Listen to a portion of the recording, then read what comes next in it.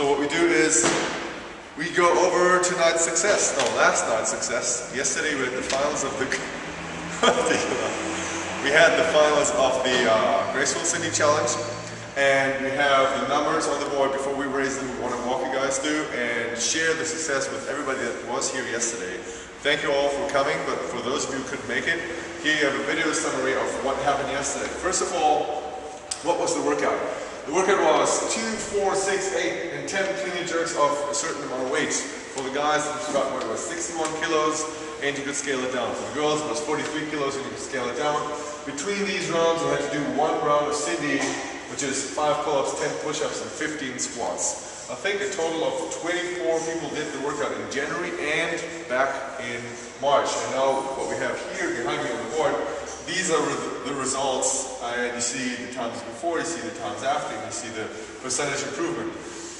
As a summary, we have that written down over here. You can see that for the women, we have Joe, Karen, and Carrie doing really well with 33, 22, and 21% improvement. For the guys, we have Lloyd doing fantastically with 124% improvement, Llewellyn with 56, and with 49. And for the top five, for those of you who don't know, the top 5 girls and top 5 guys have a separate ranking for themselves, because for them it's much harder to improve. Obviously they're pretty much on the top of their game already, and they're still trying to shave up some valuable time off their times.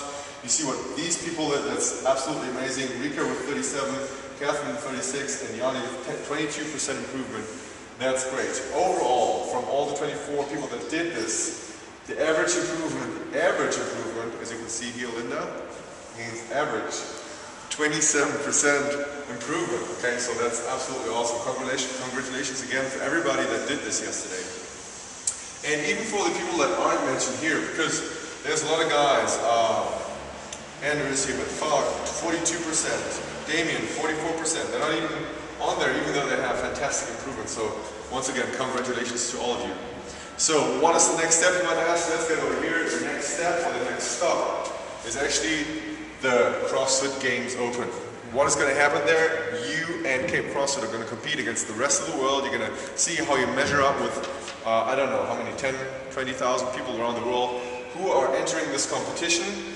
The goal is to get to the finals, which take place, I think, at the end of July in California. Right now what we do is we start with the qualification process. It starts this week, so don't wait much longer. Go on this website here, games.crossfit.com. What you need to do, you either support your team as a fan, so you just click on fan, it's free, you just follow what the results of your friends are and what the people of Cape CrossFit are, or you register as an athlete.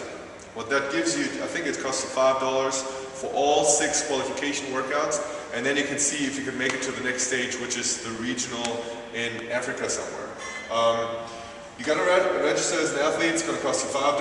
You join Team Cape CrossFit, and once you've done that, you can do a weekly workout with us that is posted on the CrossFit Games site, and you're going to compete against, like I said, tens of thousands of people around the world.